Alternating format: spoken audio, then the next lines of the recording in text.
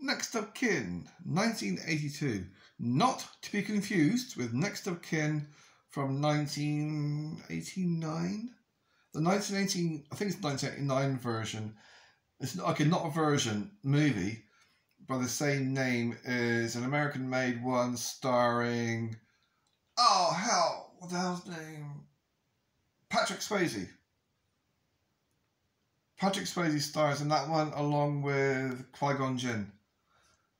And it's an awesome, brilliant movie. No bloody special effects whatsoever. This movie, completely different in some ways and in other ways the same. Yes, there's a little bit of incest. Yes, there's a little bit of nudity. But that's a backstory compared to... It's a drama that goes on for an hour and a half. It's Australian. And it all builds up and builds up and builds up, and she gets a bit more and more mental as she goes along, looking after his own man. Sometimes she'll do it with a little flash, and he dies. She can't deal with it. She gets a bit mental.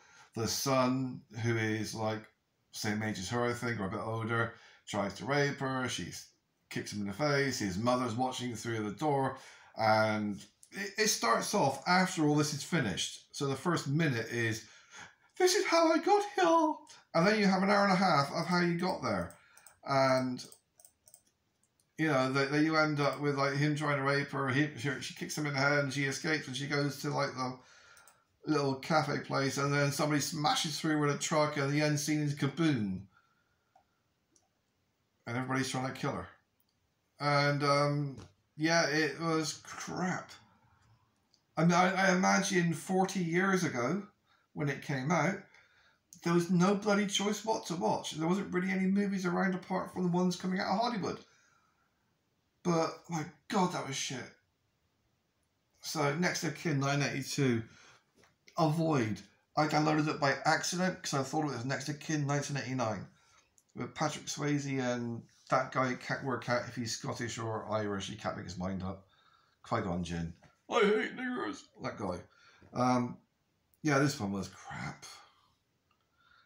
When you consider that this is several years after the cult classic Mad Max. Yeah, this was crap. It would have been better if they had it with more of a cast, because she basically was the only person on screen. She was on screen nearly the entire time, and she's not strong enough as a presence to carry the movie.